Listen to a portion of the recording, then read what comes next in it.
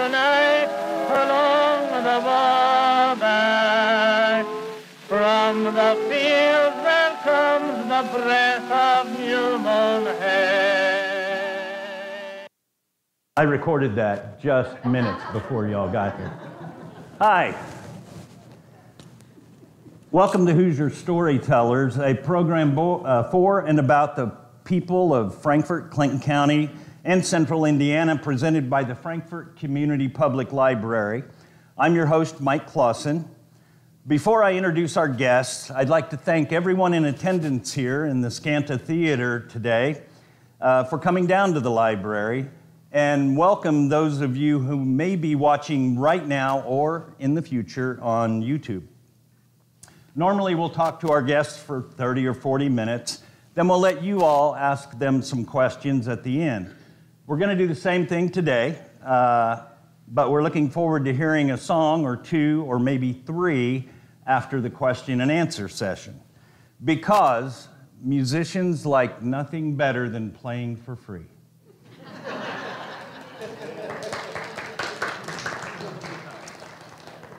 And I'll remind you again in the end, but if you have a question for our guests during the Q&A session, you'll need to raise your hand, and Mindy will come sprinting to you with a microphone, and we need to have you on that microphone so you'll be heard on the broadcast. Today we'll be learning about the careers of three professional musicians from Frankfort. Please welcome Jason Wells, Gibson Wells, and Hunter Wainscott.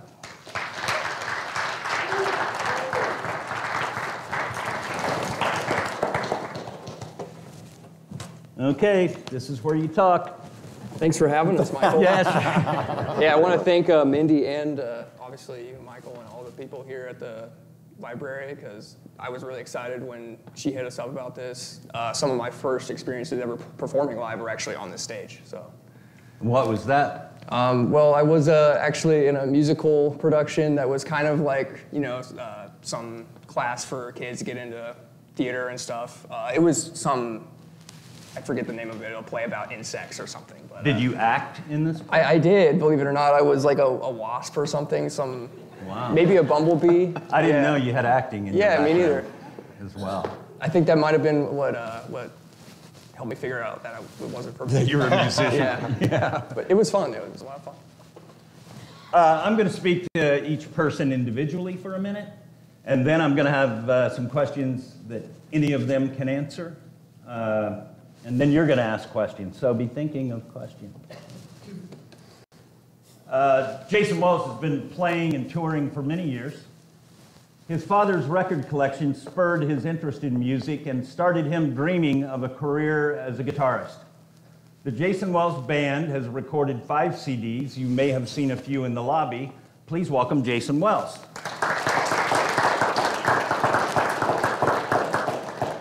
Born and raised? Yeah, I was pretty much born and raised here. We did move away for a few years after older, but we came right back. What grade school? Riley. Wrong answer. Right? Well, was school in general, going back to the beginnings, generally a positive or negative experience for you? I asked the right question, I can tell. I was generally I didn't like school much. I wasn't, so yeah, I mean, I would get straight A's if I just tried, but that was my problem, I think, is what they tried to tell me.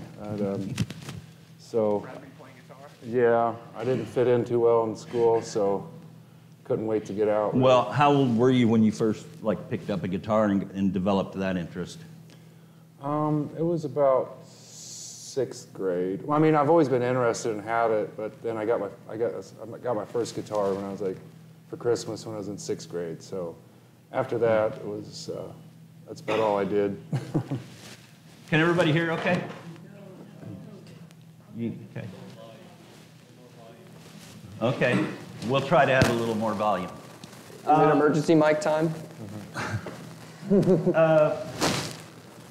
It seems like most musicians are inspired by what they heard as a kid. You got a guitar in 6th grade. who were you listening to that made you want to have a guitar? Oh, I was listening to all mostly like the classic rock kind of stuff that my dad was listening to, and but it was pretty much it kind of musically it was like the jazz infused kind of rock music of the 70s. You know, that's really like I've always been gravitated to, and that's when and you know the blues and the more traditional type of, not traditional, but just that kind of rock, you know, that's what I grew up on. Did the blues, as something you play, did that come along later, or did you actually listen to blues music in your home growing up? It kind of came along later. It was more of just the music, and I kind of figured out a lot of it later, and a lot of the history, and, you know, and then I would go to been out on the road, and I go to St. Louis or Chicago and all this, and I see actual blues players, you know, that have stories, and it's like, yeah, I don't have that blues.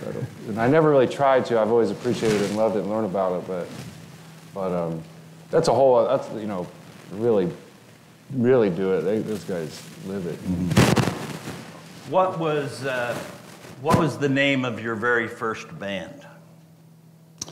Oh, my very first band. Well, that's hard. I don't know. I can't remember. We had like a bunch of dumb bands. I don't know if we ever. Now, there must have been a time when you couldn't play, but you were learning and you owned the guitar, and you went out in the garage with somebody and said, we're going to have a band. Yeah, we had a lot of those. And it seemed, yeah. And it seemed like we changed it. I don't think we ever really, those never really got off the ground. I don't know if we ever came up with a name. Then we just kind of stayed in the garage for those. But it really People are probably grateful for that. Yeah. Well, we couldn't figure out how to hook up the drum set because the cymbals were tied to the rafters, so we didn't know how to take that on the road with us.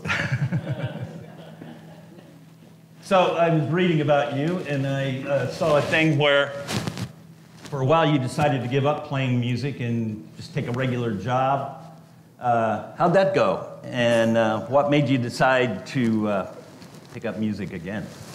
Well, you know, it was, you know how it goes. I mean, it was going. I mean, I had a job. I had a perfectly good job, except, you know, there was a lot that goes into that, you know, and if I could elaborate just a little bit, I guess. You know, I had a good job. I had a skilled job that, you know, people kind of have to work for to get, but, you know, growing up as a kid and in generations, it was like, well, you know, you do this and you do that, and then you go, we'll get a job, and then you retire from that job, and you do all that. So there's all these living situations that contribute to help you do that. And by the time that I got to that age, all those things were not really working like everybody said, like when I was a kid, you know. The media and everybody was like, oh, you can't stay at a job longer than 5 years, you know, because you're not really helping and this and that. And I was watching people get laid off and lose their job right before they, you know, lots that went into that, you know. And so I got laid off, and after they said it wasn't going to happen, and I got laid off, and so there's a lot of back and forth like that. And so really, how'd it work out for me? I mean, I was working, and I was a good worker, except I didn't want to give my life over to something that I didn't trust. And I trusted my own work and my abilities a whole lot more than what I was seeing and hearing. So I went ahead and took that opportunity to just go make my own. And, you know, I doubted it ever since, but here I am, so I'm still alive. And let's see. Well, right now, who are the members of the Gibson Wells band, and what's your schedule looking like as we approach summer? Well, that's a good question, too. I've got a lot of good stuff this summer. Currently, it's me Yeah. on bass, Yeah. and the drummer is whoever we want it to be. Yeah. So Yeah, that's Yeah, I got line up right now. So I've got, some of you might know Brad Gunyon. He's from here. I went to school with him. He was a little older than me in school. And long story short, he lives in New York. He's been in lots of good professional bands and stuff and all that. We got reconnected, so I'm actually flying him into Indy, and then he's going to go on the road with me on some this year. And then we got Blake Watts. He's a really good drummer from Lafayette. And then we got a show coming up this year that we got one of my good friends from San Diego is going to be drumming for me, Lamont Little. And then we got a guy in Florida that's played with Tower of Power and Blue Oyster Cult and Godsmack, and he's going to drum for us in November, I think, and maybe September and November, because we got some tours coming up. So the Jason Wells Band is more like the Jason Wells Project. It's more like Jason Wells, and then I have the most awesome musicians around, and they want to play with me, and I'm thrilled to have them play with me, and we have a really good time doing it. Right. So it's very fluid, and it's kind of. There's times we have saxophonists, in whatever region we're at. Michael Fortunato has accompanied us, or sometimes percussion. Usually it's just a three-piece stuff. Yeah, the core of it's just three guys, and we have more friends than just two other guys. So sometimes we add more. So it's a whole lot of fun that way. All right, I'm going to skip over to Hunter Wainscott right now. All right. Hunter has been writing songs from an early age and now performs all across the country as a solo acoustic folk, rock, country, that's enough for now, artist. Please welcome Hunter Wainscott. Thank you. Thank you. Thank you very much. You good? Doing well, yes, sir. Great to be here, by the way. Thank you all for showing up here. There's so many of you here tonight, and it means a lot to all of us to be able to talk about our stories and just share what we're feeling musically and where we've been and where we're hoping to go. So thank you all for coming out tonight. It means a lot to us all.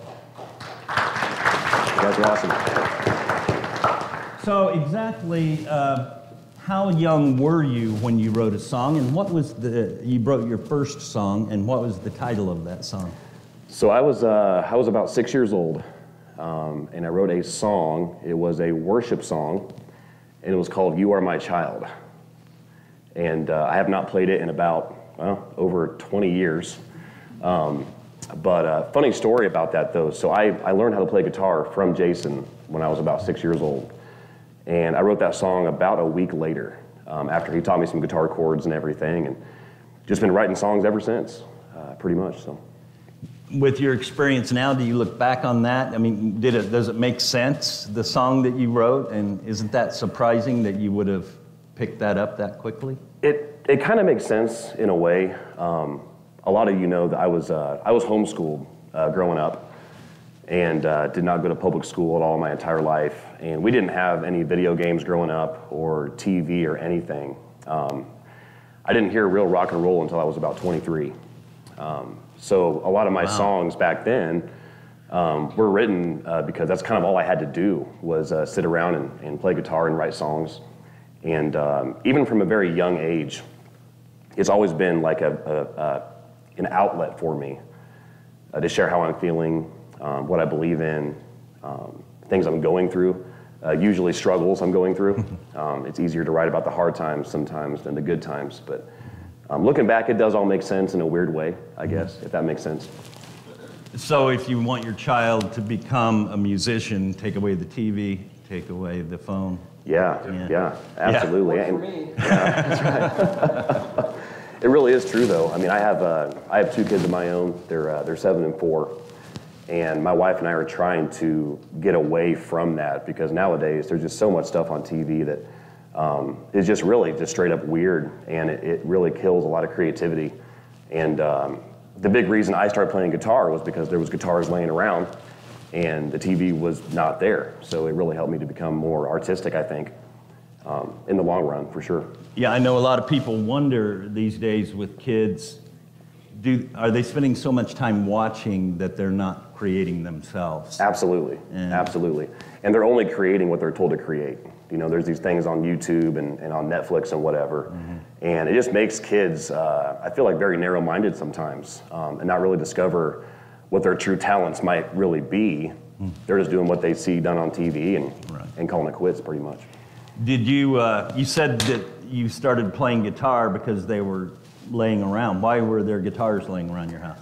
So that was my dad. My dad started playing guitar seriously around the same time that we met the Wells family when I was a kid. And kind of the way musicians roll is there's always guitars coming in and out of the household all the time. And so there was always guitars laying around, people coming over playing guitar. And I'm still that way with guitars. They're always coming and going, it seems like. But just having one there really sparked some interest for me. They are, exactly, yeah. It's a tool to access parts of your mind that aren't accessed any other way, I think. So I know you've played both with a band and solo. Yes, sir. What's better? Solo, for sure. It was fun having a band, but man, it's just a band's a marriage, and my band marriage just didn't end well. We just it was. Gibson was my drummer for a while, and that's not why the band didn't work out. He was actually a fill-in drummer. He was the best thing that happened to my band. It was fun. It was a real learning curve for sure. But overall, just solo is much more enjoyable for me, and I like it a lot better, definitely. Less stuff to carry. It sure is, absolutely, yeah. So to you, what's more creative, writing a song or performing a song? I think it's both, honestly. No, you have to pick one. I would, oh man, probably ultimately writing the song, I would say, because I've written dozens of songs that nobody will ever hear, and those songs are for me. So I feel like writing songs and making songs is more fulfilling in the long run. But that being said, sharing songs with people is almost equally as fulfilling too, because you get to see reactions. You get to see how words that you wrote on a page can connect with people and touch them in their own way. I've written so many songs that people hear and they tell me what it means to them, and it's nothing what I had in mind at all, but they connect to it in that way. So I'd say probably ultimately writing, but performing is like the icing on the cake for sure. Yeah, like writing is creative. Yes, sir. And hard. Yeah. Sometimes. Correct. And performing, though, is the reward, I would think, in seeing the audience reaction. Exactly. Yeah. How hard is it to get audiences, when you play, to listen to original material over covers? I found it's gotten easier as I played longer. In the early days, when you're first trying to get a name for yourself and win over fans, typically they want to hear mostly covers. They want to hear songs that they know. But as you play longer and establish those relationships, I feel like people are more open to hearing your own original music. Once they know who you are as a person, kind of get a feel for what you're all about, it's easier to share more and more originals. And that's what I'm very thankful for is so many people nowadays, more than ever, seem to be very into original music. Because we've all heard the same covers 1,000 times. And it's at the point now that when I travel and play music, I'll be across the country and I'll start playing like Tennessee Whiskey or something. And somebody will stand up and say, man, you traveled like 24 hours to get here. Play something you wrote, you know? We've heard that song enough, and anybody can play that song. And so I'd say overall, it's become a lot easier as I've done it longer to get audiences to react to original music more. So you said you didn't really have exposure to rock and roll music until you were very old, 23? Yes, sir. Who would you say are your musical influences now? Oh, it's really, it's all over the place. It really depends on what day it is, honestly. I listen to everything from folk music to Americana. I love metal. I love rock and roll. Here lately, I've been digging instrumental music a lot more, especially driving a lot. It kind of allows you to make up your own story for a song sometimes, and you're not being told what the song's about, so you just kind of have to make up your own narrative for it. But really, here lately, I've really been listening to some deeper cut, like country type musicians that aren't on the radio, really. Just always trying to listen to something new all the time. So I would say just music is an inspiration overall, no matter what kind it is. Thanks, Hunter. Yes, sir. Gibson Wells is a multi-instrumentalist who plays all the instruments on his solo recordings. He also plays with his father, Jason, and his skills in the recording studio make him a desired session player and studio engineer. Please welcome Gibson Wells in the middle. Thank you. Thanks, Mike. Yeah, I want to say thanks again for having us here. This is really cool seeing everyone show up for this. Been really looking forward to this. I want to give a shout out too. We got Luna Worldcast here in the audience. And they're local legends as well. And recently we just announced I'm going to be joining them on drums for some show. We have a tour coming up this summer, so really looking forward to that. So that's some cool stuff I've got going on. Gibson, I'm not picking you up. There's a handheld on the table right behind you. Yeah. Is this thing on? All right, let's try that instead. So yeah, I just want to give them a shout out real quick and thank everyone for having us here. When his mic wasn't working, Gibson was talking about Luna Worldcast, who are a duo, and they're right down here. They're also one of my favorites, so I was happy to see them here tonight. Right on. Okay, I know you. Oh, I'm sorry. Go ahead. As they should be, Mike. I know you've been asked this a million times. Were you named for the guitar? Actually, no. It's believe it or not. No, obviously it was after the guitar. So, I hear the joke, the famous joke all the time. Like, well, if we named you Fender, your name would have been Fender Wells. So, yeah, I guess Dad was able to convince Mom on that one. But yeah, it's been nothing but fun times ever since. So, like Hunter was saying, I also learned guitar from this guy right here. He got to do it a little bit sooner than me, but actually, funny story. I think yeah, Hunter's already scared. My sister Alexa stayed at your guys' house the night I was born, so yeah. There's a lot of history between our families, and I really appreciate the opportunity for us to kind of like share that history there. So yeah, we've jammed and we've wrote songs and we've played shows ever since. Just kind of growing up together in the same town, and I do live in Lafayette now, but I always try to stay connected to Frankfort and what's going on here, and really enjoy the music scene that's been kind of growing with Creekside music and all the cool stuff that happens here. Like I was saying earlier, I did some of my first performances ever were on this stage, and it was that musical I was talking about, and also my high school band, the Edgars, played here one time. A long time ago. I know me and Dad have played here. So really just all this stuff's coming full circle, and that's really cool to see. Oh, good. So. Well, it's good to have you back. People have been dying to see you again since you were a spider or whatever you were in that show. So how old were you when you started playing guitar? For some reason, I pictured you as an infant with a ukulele or something, but it was later? There definitely are a bunch of pictures of me like physically holding a guitar very, very young, but I did not really get into it until I was maybe like 10.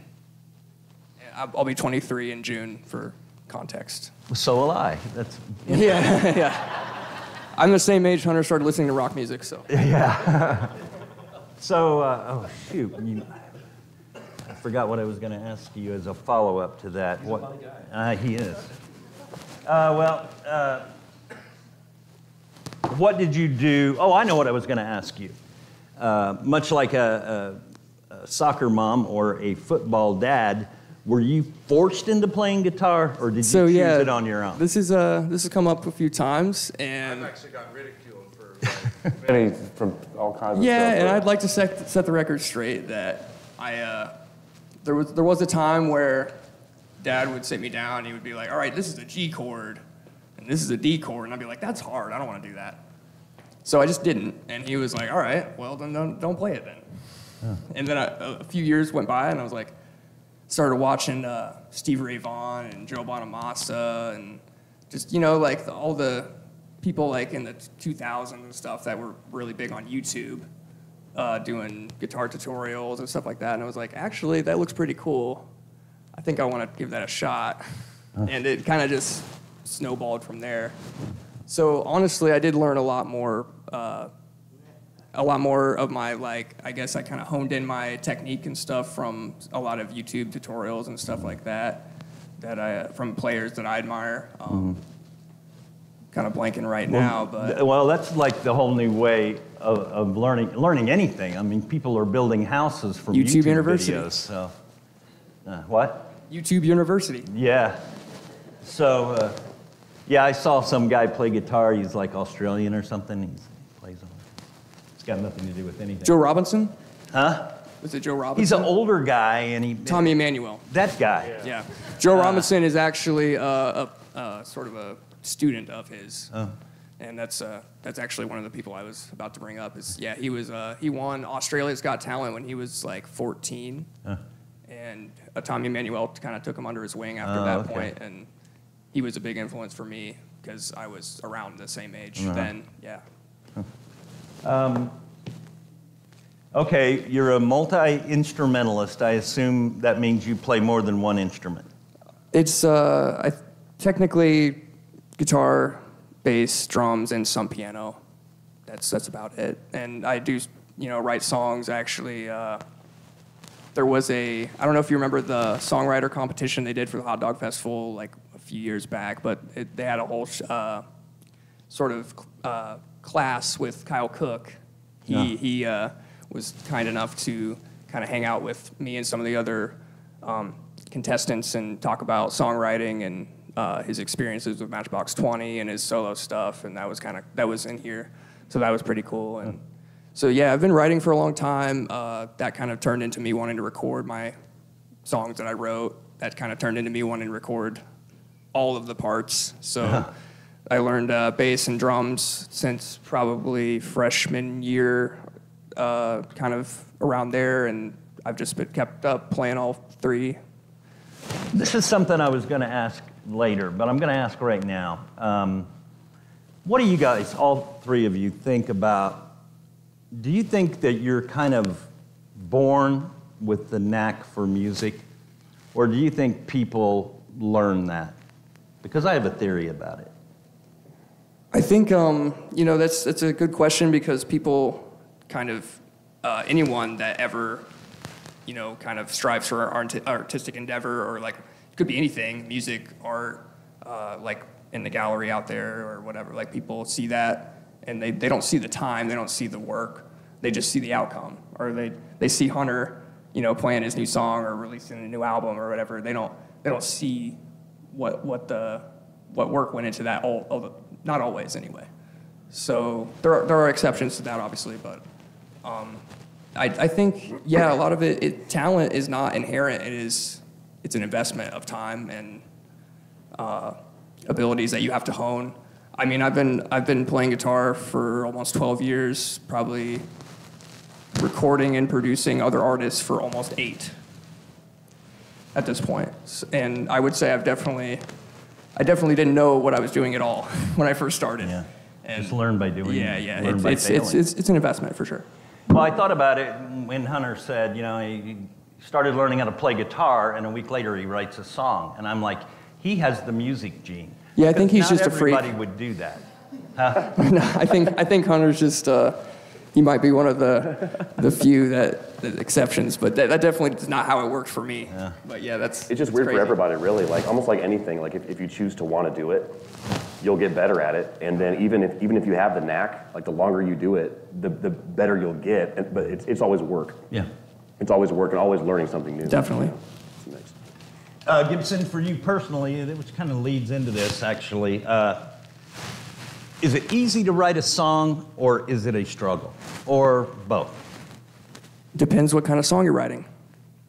I think writing a song should, at the very principle of it, be very easy. In the sense, it shouldn't be hard to understand. You know, like Hunter was saying, it is up to interpretation. I think a good song leaves, you know, multiple interpretations possible, but just kind of like, you know, don't make it too hard on yourself. You know, just really write how you feel. Try to make it rhyme. What was that? You can always write another song. Yeah, you're gonna write, the next one you're gonna write's gonna be better anyway. I mean, it's really just, you just gotta keep at it. Do you have a favorite guitar, or is there a guitar you would love to own? The answer to the question is yes, I do have a favorite guitar, and I already own it, thankfully.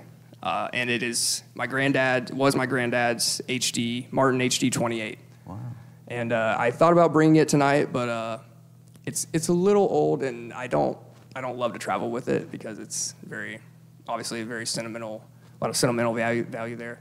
And so yeah, my granddad passed away in 2011, and he had that Martin since probably the late 90s or something. Yeah, and very, very thankful to. Skipped right over, huh? Yeah. No, I think really what happened was he passed it to him, and Dad thought I should have it. So that's what happened there. Okay, in 5 words or less, what does a recording engineer do?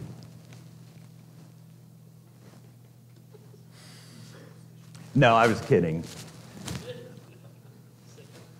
Fix everything. I was already kind of thinking that, and then he kind of helped me out on that. Gibson spends a lot of his time recording now, and recording other people and producing, I guess? Yeah, so I have been working for the studio called Rec Room Recording, which is located in downtown Lafayette. The Taft building used to be Tippecanoe Arts Federation, but now it's just the Arts Federation because they do a lot of work with surrounding counties and stuff. So it's a really cool space. They have, you know, dance studio and reception hall upstairs. But we have been operating since 2020, which is kind of ironic. That's when we opened, but we kind of made it through COVID. And yeah, I've been working with a lot of artists since we've been able to fully reopen. Trying to kind of make it my full-time gig. I'm still doing a lot of gigging and stuff like with different bands. Obviously still love that. I was doing some part-time retail, and I recently kind of got out of that because I just want to really focus on my passion. And I think I've released, there's only been 1 album this year that I've been a part of that's released, but I have 2 more in the works and 2 more that are about to start. So yeah, I'm really excited to share that. I now have some questions for all of you. I have too many questions because I want to let these folks ask you some questions too. So I'll see if I can find a good one. In this age of social media and YouTube, which we were talking about, how has being a musician changed? Are there more opportunities to play and record or less? Definitely more. Yeah, definitely more opportunities. I mean, I would agree with that. It's changed a lot, but I think it's, you know, in some ways it's like it's given way more opportunities to record and release music and all that, but it's given opportunities for everyone, which the old model doesn't like that because it takes away from a piece of the pie, but really, at the end of the day, it just opens it up for people to be creative and create what they want a lot easier. And did you mean it's kind of cuts the middleman out between the artist and an audience more? Yeah, that's what I feel It like. can, for sure. I mean, there's definitely been times, you know, networking is so much easier now on, like, Instagram even. Like, I've just hit up a band that was playing at a place that maybe a band of mine just played at, and they have a similar sound, and you just kind of are like, hey, I think we would fit good together on a bill. Do you want to try putting a show together? And sometimes those aren't the most lucrative, but at least, you know, you're making connections and you're getting into a new place that you wouldn't have if you didn't just reach out to somebody. And social media and all the things that we have we basically have all the tools that whatever industry people would have. It's just a matter, I think what happened was it's hard for the artist to have the art and the creativity and then also know how to take that out and make it palatable or presentable or marketable on their own. And that's where the industry people will come in, and I think that's what you're talking about, is let's make it easier. Yeah, it does, but that doesn't necessarily make it easier for the musician to know how to do it. Right. You know, and so there's still industry things going on, there's still agents, and there's still all this stuff, but it's just really opened it up. It's opened up a lot more tools for everyone to do what they need without that one person who holds the gate, you know, keys to the gate, you know. Can any of you recall a moment where you were playing music in front of people and you just had the thought, you know, this is the best night ever? Hunter? Many, many times. Many times. And really, I really mean this too. COVID really helped me realize this more. But every gig is the best night ever at this point. It was so easy before COVID, and not to get on the COVID thing, but before COVID, it was easy to take shows for granted, I think, at least for me. And then one day, I played a show, and it was my last show for months. And now every night going into it, you know, 5-6 nights a week, it's like this could be my last show. It could be my last time to connect with friends and fans, and that makes it the best night ever. And that way, leaving a gig, even if something goes wrong or the PA doesn't work during the gig, or whatever it is, like it ain't nothing compared to what we did, which never happens, you know.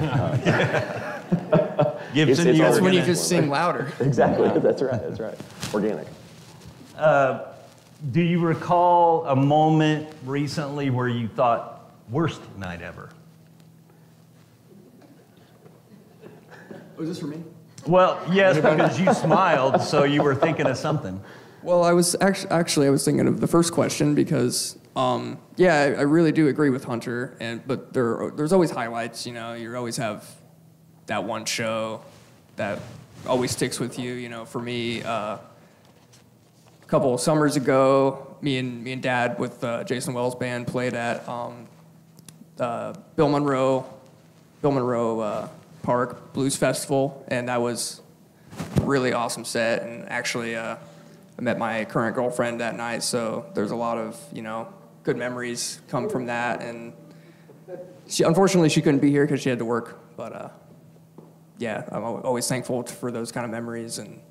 But to go back to maybe like a bad show, I mean, there's always going to be shows where you wish more people were there or something. I mean, but yeah, it's really just about not taking it for granted, like Hunter said, and like even when I take it as an opportunity to just practice songs that I wanted to play.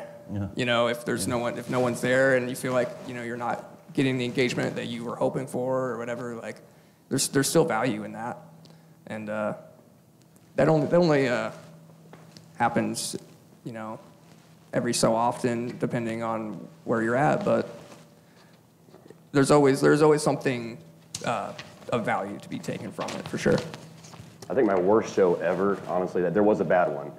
It was in Monticello at the Summer Dock. And my old drummer, God bless him, had too much fun and passed out on the drum kit and fell off the stool. So that was probably the worst gig I ever had, probably. But it's been uphill from there. Did you just leave him there? Or? Don't worry, I was okay. Almost. It wasn't Gibson. It was not Gibson. Yeah, that was some colorful embellishment. Oh, yeah. I'm going to stop asking questions right now and ask our audience if they have any questions for the guys. I'm looking for Mindy. There she is. I'll remind you again, if you want to ask a question, please raise your hand, just like school. And it'll take a second because Mindy just returned from vacation, and she's kind of lazy tonight. Oh. But at previous shows, I've seen her dive over rows to get somebody a microphone. So don't be surprised if that happens either. Okay, anybody have any questions? Right down here. He's got the mic already. Oh, you got it. I got the mic. What's up? What's up, Brock?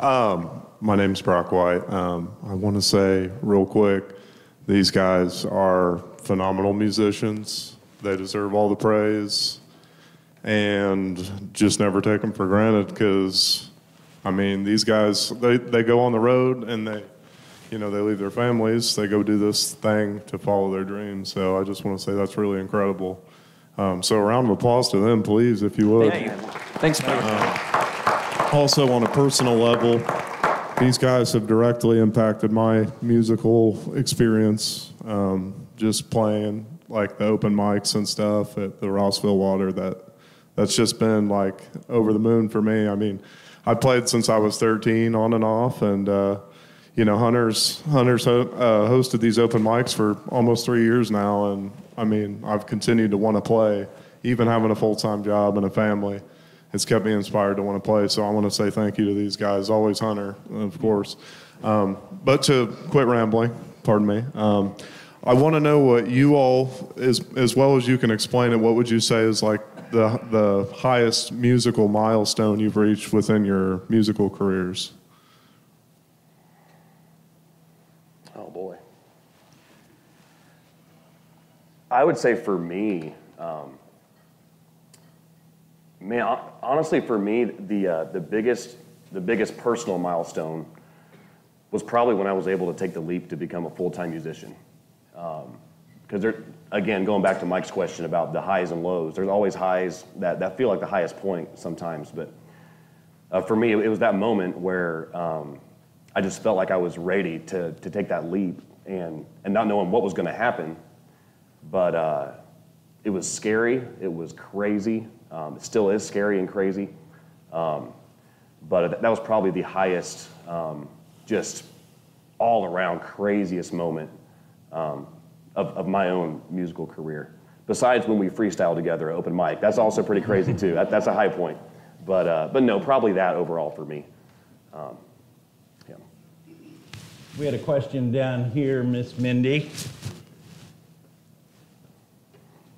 I thought about narrating as Mindy walked, just like what her inner monologue might be, but okay. Before I pass it to him, I've got a comment. Is this working? Okay. Yes. I've noticed there's been a lot more community stages being built in little towns and little townships, and what a great use of taxpayer money. Yes. Is this giving you guys more gigs?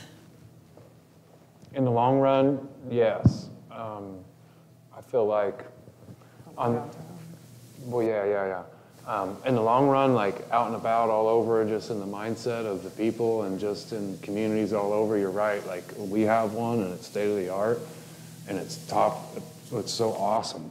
And I've been telling everyone, my agents and the people I'm working with and all of my musician friends, like every one of these small communities are having community events or having stages or putting in stages now. They're looking for bands. It just seems like, and like what Hunter was saying, like after COVID, like how it affected us and is like every gig that we have now is like, I'm just thankful to be here and be able to play music still. And I feel like that kind of eye-opening experience is kind of happening in a lot of communities too, and music is now becoming a lot more appreciated and understood and brought back into society again, instead of maybe polarized into drunkenness and church music. I mean, the church music is good, but there's a society that can provides the communities a place to go watch a band in a safe space. It's not like a smoky bar or whatever, like he's saying. Yeah, and like the stage downtown here is awesome, and we've had some great shows there, and really looking forward to. They're popping up everywhere. Yeah, they are. Seeing how that grows. You got it? Okay. All right. I'm going to direct this to Hunter, but Gibson and Jason, if you want to join in, is fine. But not being a musician, I'm wondering kind of the chicken or the egg. Which comes first, the lyrics or the music? or does it work either way? And if you write the music, how do you make the lyrics fit the music? If you do the lyrics, how's that all happen? I have no idea. That's a great question. Does a campfire help you inspire? Yeah, so backstory on my friend Greg. So he lets me go to his house sometimes and spend the night at his cabin and write songs. And I've written several songs there, one of which is on the new album. It's called Misfits and Believers. But it really goes, it just depends on what I'm feeling. I'd say for me, typically, the lyrics come first for me sometimes. I think I have 400 notes on my phone of like partial songs, partial lyrics and stuff, and or just recordings of me just saying words or just song ideas. I'd say for me personally, probably 9 times out of 10, it's the lyrics first. I'm more of a lyrically driven artist. I'm not the best guitar player in the world, not the best singer in the world, but I like to share a message somehow and share what I'm feeling. Make the songs lyrically driven. So I'd say for me, probably lyrics, but there's also been times where we've been jamming in a barn and we all were doing a jam and just making a really cool melody that we added words to later. So it really varies, but lyrics for me, I would say. How about you guys? Yeah, I kind of consider like whenever there's lyrics but no music, it's kind of just poetry at that point. And if you happen to, find a way to fit that into a song, for me, it's usually just happenstance. There's really no process. That's, like he was saying, it's just kind of either or. I will say I'm usually playing guitar more than I am writing. So, but that turns into writing about maybe 30% of the time. Yeah, I think there's times where I've had a feeling and I couldn't play it fast enough, and there's times I had words and I couldn't say it fast enough, and so I think just putting them together is what Hunter's like, it all happens. It kind of happens, or doesn't, I guess. Yeah. So you write the words down, evidently, right? But if you're playing music, how do you remember what did I just play? How do you remember that? It happens all the time for me, honestly. It's hard. I have to... Have your phone recording? Pretty much. Sometimes, like, just to capture things. There's been many songs I think would have been great songs that I did not hit record down the on drain. my phone. It's just gone for the ages for someone else to pick up down the road. But and then, of course, after you write a song, trying to learn your own song is a challenge for me sometimes, because you make a song, and then you have to memorize your own song and learn your own song. The good thing is playing a live show, if you mess up on a brand new song, no one knows, which is great. So there's a freedom there. So. I have one thing to add to that before we move on. I think there's something to be said, and I've done this maybe only once or twice, but some people have done it with really famous songs. Like, this is kind of cheesy, but Wonderwall, Noel, I forget if it was Noel or Liam, but like one of the Gallagher brothers, they said that they wrote that song years before it came out, and then they never wrote it down. None of it. Like, it was just in their head. And they thought, well, if I can remember it for that long, it must be catchy. And, regardless of if that's your favorite song or not, it's a smash hit of the 90s. And I think that has partly to do with the catchiness factor. And I think he was right about that. If there's something to the song, you might just remember it. Yeah. But I wouldn't trust that. There's an old story that you probably heard about Paul McCartney. Obviously, the music must come first, because the song Yesterday was originally Scrambled Eggs. And because he knew the tune, but he just make up words, and then he put the words in later. Yeah. We have a question right down here. Yeah. We'll get to you next. Love you guys, but I got to ask you, will you talk about the first time you heard rock and roll? Like, what band, what was the situation? How did you make it to 23 years old, and what was the situation? Yeah, crazy story. I'll tell a short version of it. So raised in the church, usually very strict type churches. Was very bitter for a long time. I was homeschooled growing up, oldest of 11 kids. Very unique upbringing that I was very bitter about for a long time. And in the past few years, I've found a way to forgive and to learn from my past experiences, which I can't change. But growing up, we did not listen to any secular music. So I remember one of the first times on my own that I listened to rock and roll. I was working at Federal Mogul at the time, and I was married and had a kid. I was a worship pastor at a church at the time, and I had never heard the song Sweet Child of Mine in my life. And some people in the break room were talking about Guns N' Roses, and I'm like, man, I really want to hear Sweet Child of Mine, and it blew my mind. Then I discovered bands like Metallica and bands like, I kind of started off with heavy metal and then went into country, still love country. But for a long time, like I said, I was very bitter about that, and I was a very angry person for years, which led to a lot of addiction problems for me, a lot of depression for a long time until I could let that go. And once I let it go, I saw the beauty of it for my own life, is that I have a fresh slate. I discovered the Beatles 4 years ago, and people were laughing at me. I'm like, I discovered this great band. They're called the Beatles. They're like, where have you been for 50 years? Like, well, not there, obviously, but no, it's just a long story. But now, as a 30-year-old man, I can say that I'm thankful for what I thought was a curse in my life for a long time. It just helped me become more of an independent person, and every day, so many of you here send me links to new music all the time, and I love that because I'm always learning new music. And that's how you know if you really like it or not, Exactly. instead of just like growing up here and this is the best band of all time. Yeah. It's like, oh, it must be good then. Mindy, we have a question. This lady right over here. I tried to get somebody close again, but sorry. Let's do one more question. Anybody else going to have a question? Because I would like to hear them play, and we don't want to go too long. Do I get more than one question? They're quick. Yes. Jason, since you've got the most CDs out there, have you written something? It's forever on this CD, and have you looked back a year or two later thinking, why on earth did I write that line? I wish I could change it. Or do you just let it go? There's a lot of that. Yeah, there's a lot of that. There's probably songs that I'm like, well, I didn't need to put that on there. Or there's lines. There's a song that's on my first album. I redid on my later album on the vinyl, just because on the first album I didn't even put the right line in the song.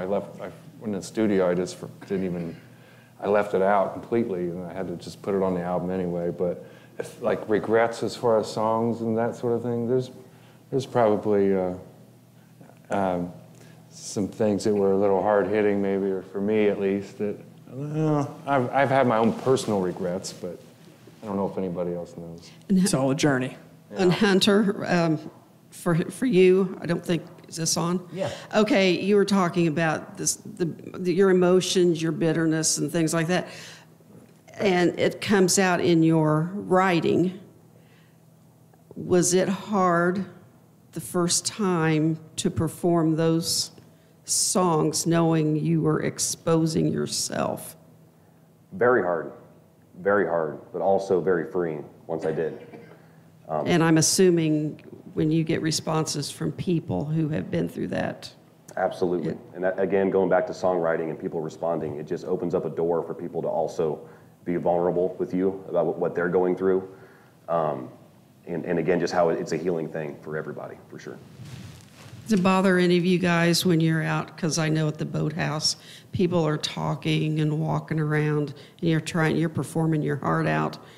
Does that bother you, or does that just go with the business? Just don't yell Freebird.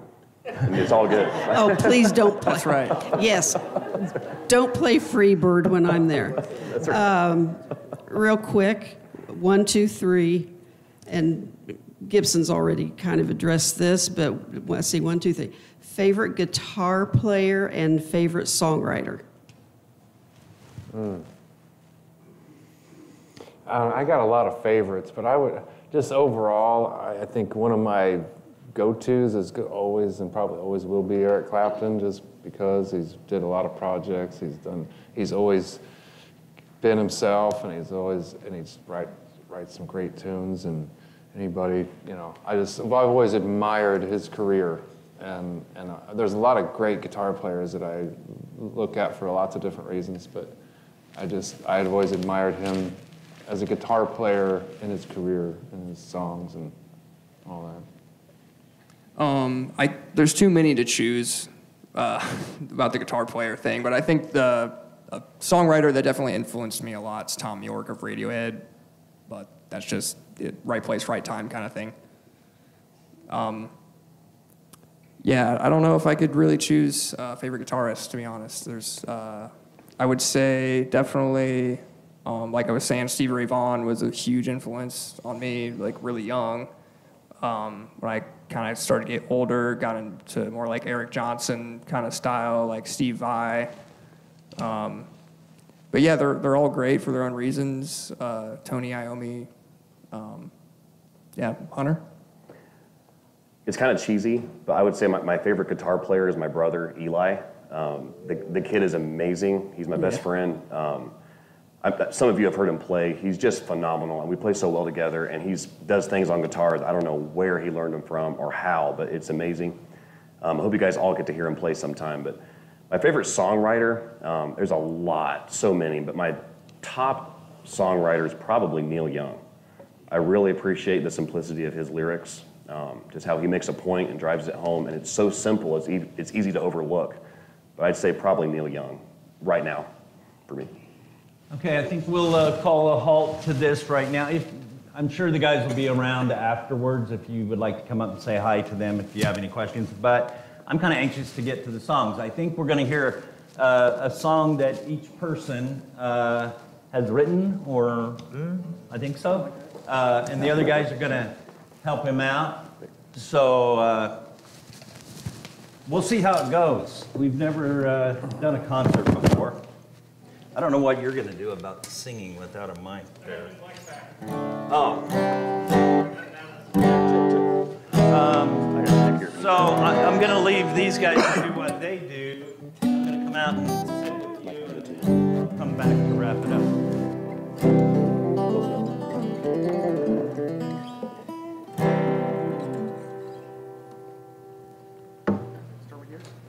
Sure. This song is from the new record, which is 3 that come through, which is 3 weeks old. This song is called Old Souls. I'm just gonna yell. Oh, okay, that's fine.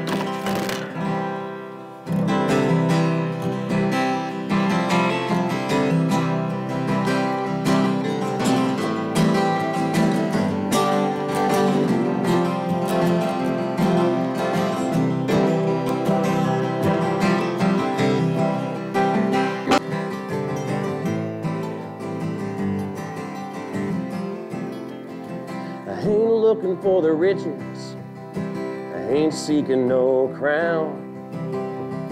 I feel most like myself when nobody is around. When the Wi-Fi is slow, it doesn't bother me. I hate looking at my phone, rather look at the trees. My car's got some years, and so does my guitar. I wasn't raised around money, learned to work real hard. And all the people that I meet make an impression on me. I don't have much to my name, but Lord, I can say that I'm free. So the old souls, raise your glasses in a toast, and let's celebrate together. Really, it's love that matters most. To the old souls trying to slow things down. To the old souls trying to slow things down. I don't jive too well with the people my age. I'd rather play right here at the library with you guys than on any big old stage, y'all. 'Cause everybody's just so busy and so worried it seems. You gotta step outside, turn off the old TV. Oh, I've got a really old soul, over what it's worth. I have love for my family, love for Mother Earth. So the old souls raise your glasses in a toast, and let's celebrate together. Really, it's love that matters most. And to the old souls trying to slow things down, and to the old souls trying to slow things down, trying to slow it down. Tell them about it, Gibson.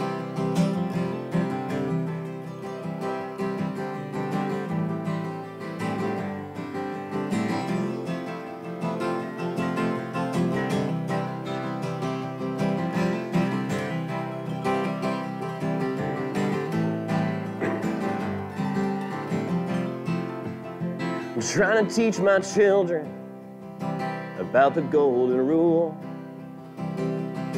but it's just so hard when they're not taught that in the public school. The greed is in the money, and the power and the fame.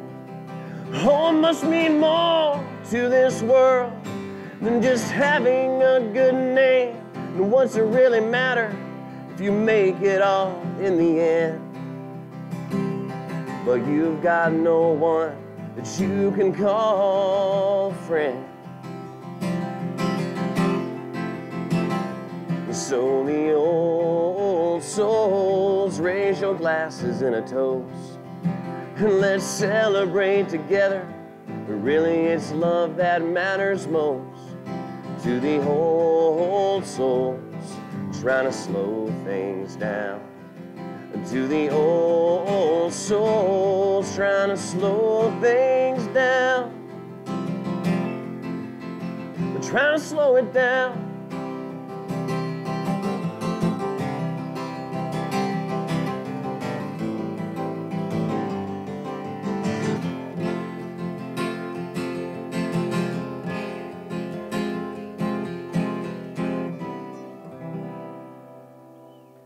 Good job, guys. Hell yeah. Good job. Hell yeah. Hell yeah. Thank y'all. How about that lead guitar, y'all? Pretty killer, right? Gibson Wells. All right, so this is a song that was on my first and only album currently. I'm actually, believe it or not, working on my second one right now. It's been it came out in 2018, however many years ago that was. But this song is called Don't Come Crying.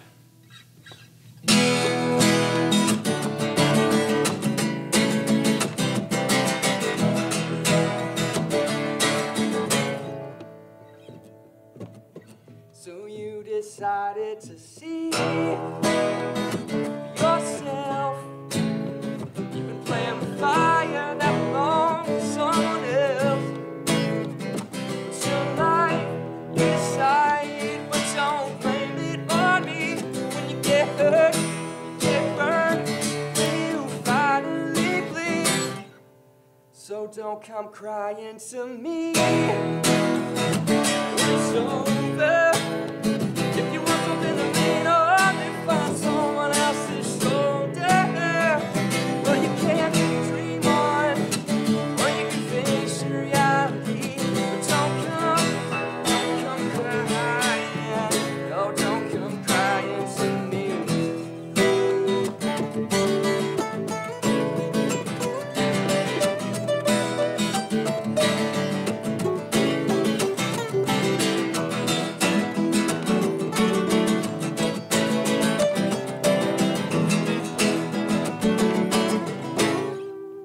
So this is who you wanna be inside. You're asking me to see what you hide. Well, I already told you twice, fed you right out of my hand. So don't make me roll the dice, because I know where they're gonna land. So don't come crying to me when it's over. If you want something to lean on, then find someone else's shoulder. Well, you can't dream on, or you can face your reality.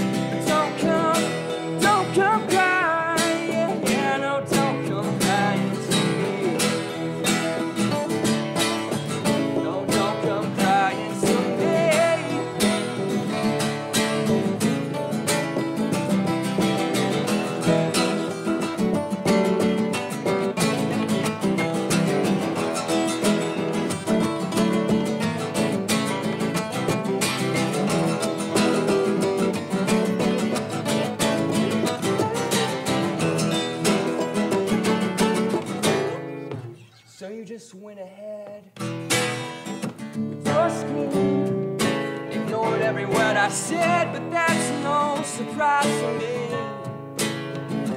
You just keep me in the back of your mind, and remember in the end, I'm not such a nice guy.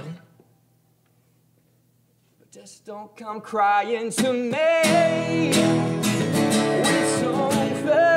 If you want something to lean on, then find someone else's shoulder. Well, you can't dream on, or you can face your reality. But don't come crying. Don't come crying. No, don't come crying. No, don't come crying to me.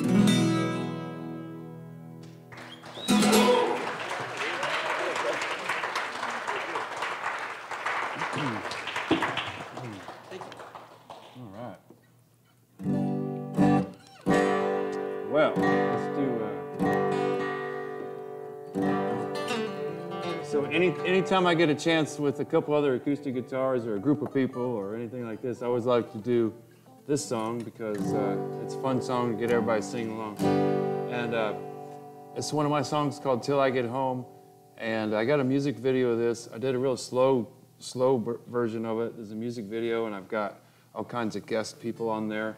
And the actual, one of the guys in the video, he actually passed away from an overdose, and they used that song in his service, and that was, and the preacher had a whole big message out of the lyrics of that, and it's all about what it's all about. So I thought that was pretty awesome. That's a pretty awesome story about that song, and it's been used in lots of different things. And so anyway, here it goes. Traveling down this lonely road, traveling down this lonely road, I am weak, I am torn, one day closer till I get home. I'm a stranger, a strange land. I'm a stranger, a strange land. See me fall where I stand as I walk as a homeless man. I'm traveling down this lonely road. I'm traveling down this lonely road. I am weak, I am torn, one day closer till I get home.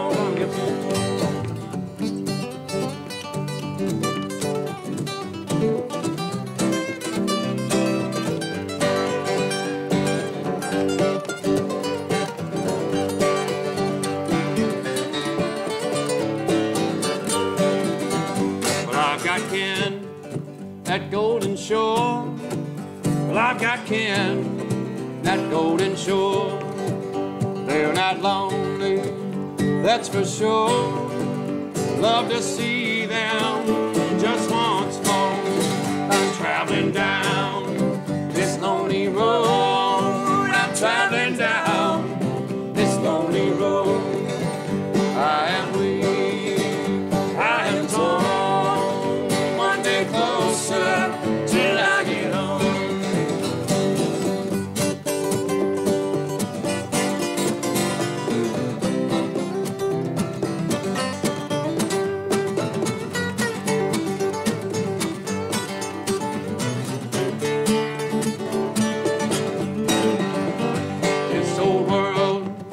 It's a losing game. This old world is a losing game. All around, evil reigns as I walk through night and day. I'm traveling down this lonely road. I'm traveling down this lonely road. I am weak, I am torn, one day closer till I get home. All right, so I'm gonna sing it now, and I want want you guys to echo. So Gibson can echo. You can follow me, you can follow Gibson. Ready? Traveling down this lonely road. Traveling down this lonely road. I am weak. I am torn. One day closer till I get home. I'm traveling down this lonely road. Traveling down this lonely road. Well, I am weak. I am torn. One day closer till I get home. I'm traveling down this lonely road. I'm traveling down this lonely road. I am weak. I am torn. One day closer till I get home. There you go. Down this lonely road. I'm traveling down this lonely road. I am weak. I am torn. One day closer till I get home. I'm traveling down this lonely road. Traveling down this lonely road. Well, I am weak. I am torn. One day closer till I get